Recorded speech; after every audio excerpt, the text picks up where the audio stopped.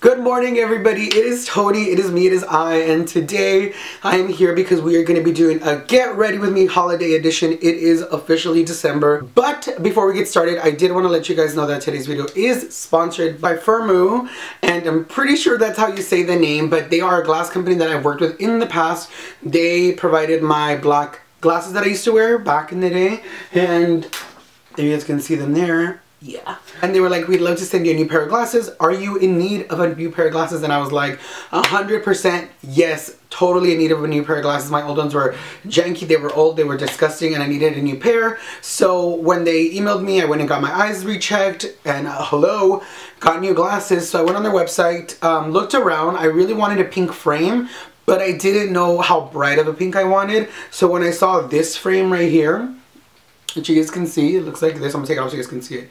It's just a frosted matte pink, like kind of traditionally frame.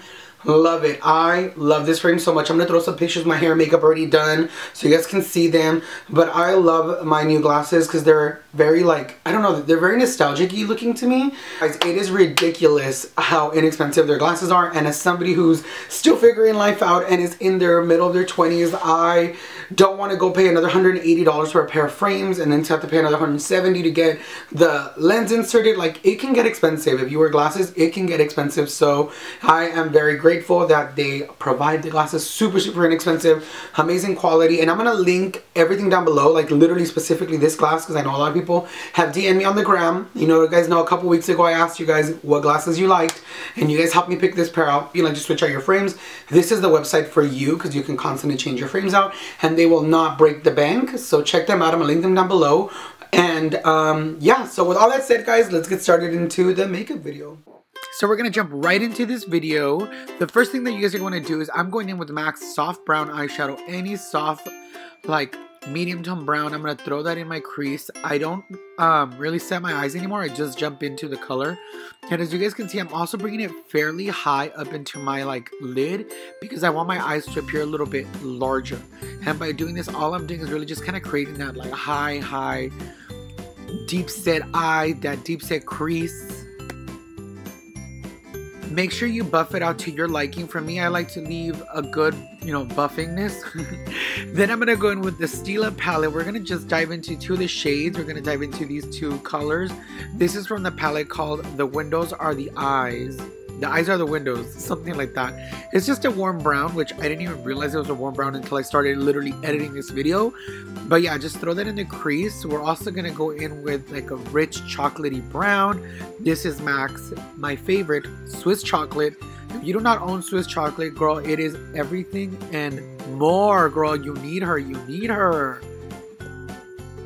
And the real technique, guys, it's just about layering. If you're new to makeup, if you're just starting out and you want to start wearing makeup, honestly, start with lighter shades and layer and layer and layer until you are happy with the colors that you have. That's how I like to do my makeup. I just layer and layer and layer until I'm happy and consistent with what I like, because I don't like a smoky eye personally on me. I just think it's a little too harsh. I like it when it's a little bit softer.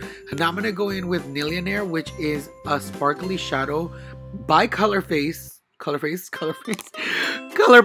and I'm just gonna press that on the lid. This is like that really pop-in shadow that you just want to throw on. You're good to go. And you can use this with a brush. I personally feel like these Super Shock shadows work amazing with your finger. It's just the way that I like it. I'm also gonna smoke out the bottom lash line.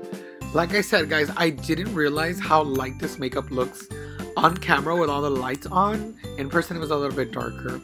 I'm also going to curl my lashes and apply mascara, just because obviously you need to. I'm going to pop on my lashes off camera. As you guys can see, I'm also using the MAC mascara. I love this one, but I also really do enjoy the Stila one. I just could not find mine.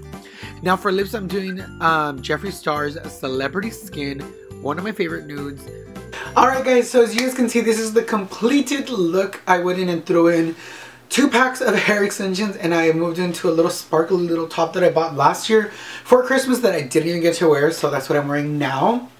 And I just wanted to say happy holidays, guys. It's literally December and there's so much more to come still.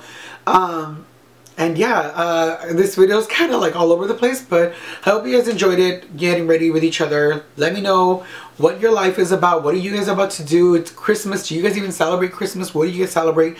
Let me know down below, and I'll talk to you guys later. Alright guys, the tea on filming a video, like, I didn't have anybody to zip up my the back